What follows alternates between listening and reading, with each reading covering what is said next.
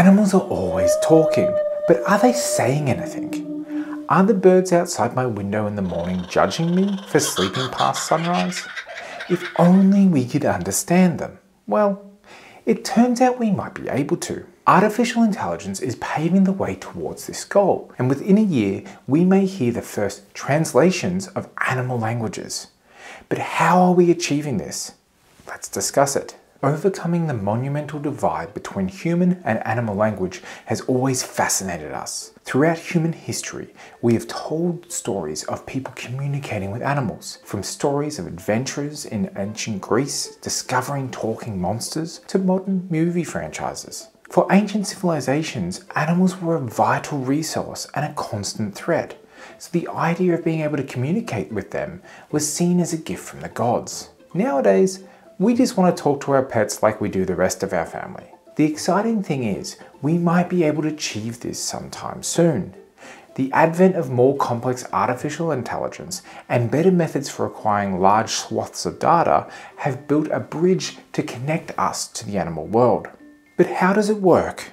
The most common way that we translate between languages is to use two separate AIs.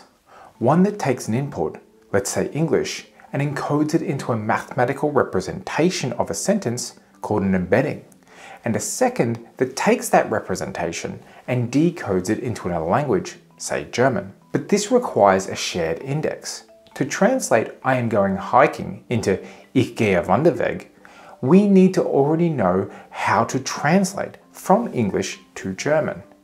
We need an equivalent of a Rosetta Stone for the two languages, or a human that can speak both languages to confirm if this translation is correct. Well, at least that used to be true. Scientists have found a new way to translate languages that does not require any understanding of either language.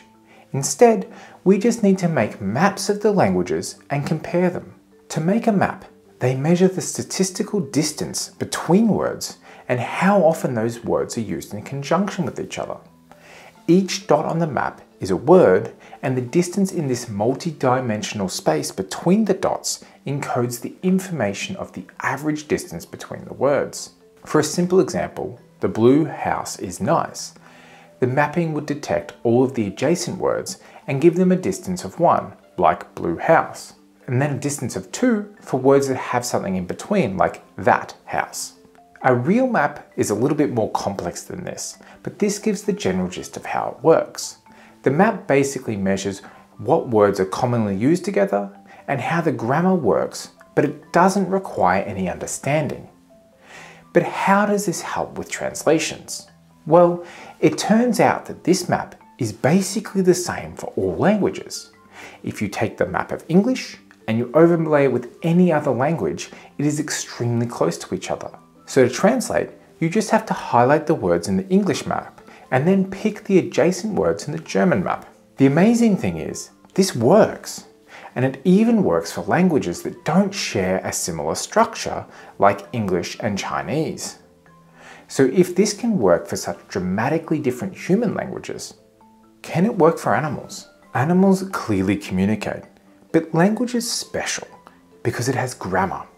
There is a structure to the words that helps to improve our understanding.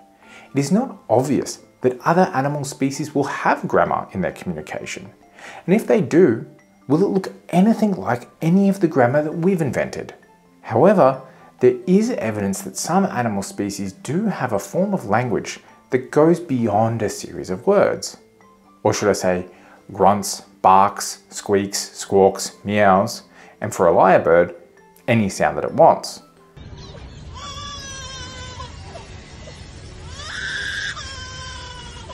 But there is one species that stands above the rest as the most likely to have a complex form of language: sperm whales. These majestic deep-sea creatures are truly bizarre.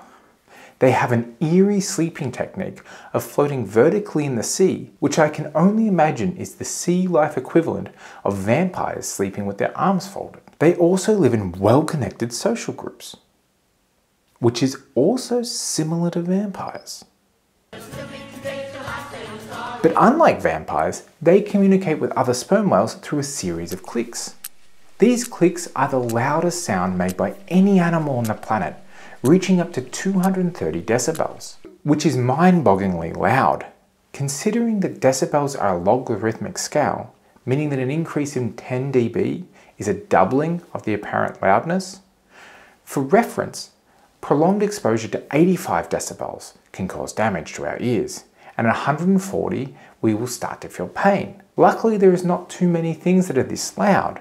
A jet taking off is around 130. Gunfire is around 140 dB and goes up to around 190. And even some of the loudest, most violent volcanic eruptions have been calculated to be around 200 decibels. Sperm whales get up to 230 decibels, which is 6 times more loud than a rocket or a volcano.